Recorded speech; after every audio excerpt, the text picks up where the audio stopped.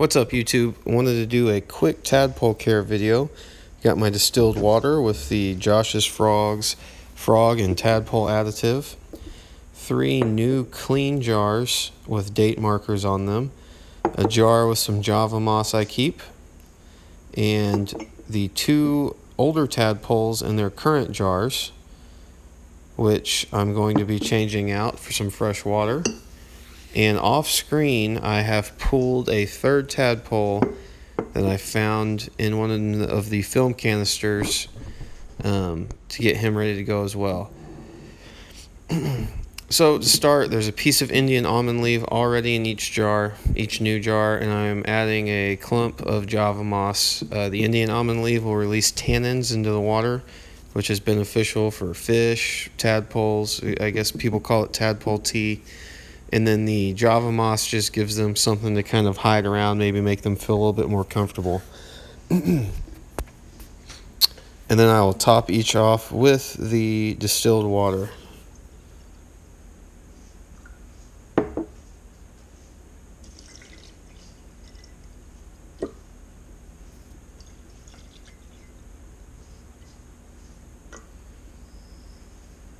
As you can see, I'm a little OCD about each jar having the same amount of water.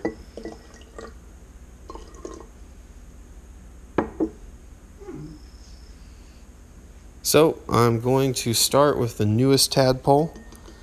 I have him in a small container. After pulling him from the tank, you'll see him here, or her.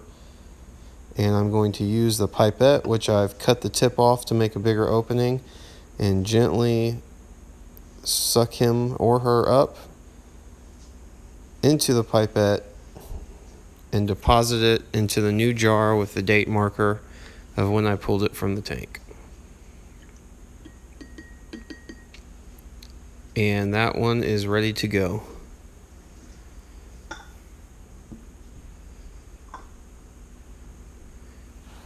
For the older tadpole, the pipette is going to be a little bit short once you cut the tip big enough to fit it. So off screen, I'm going to drain the water as much as I can from his old jar, pour it into the smaller container, and then transfer the tadpole from the smaller container to the new clean jar.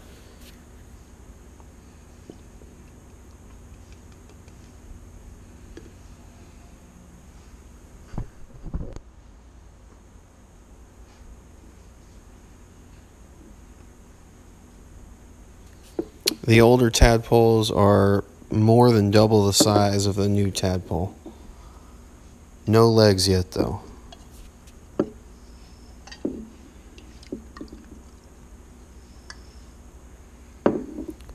For the second older tadpole, I'm going to do the same thing, but once I have him in the smaller container, I'll go ahead and use the pipette just to show how I do it.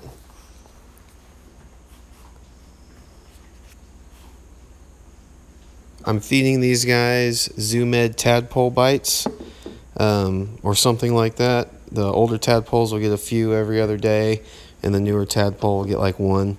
And then I'm putting the jars in front of their parents' vivarium, and the few escapee fruit flies I do get typically end up in the jars and get munched on by the tadpoles, so it works out.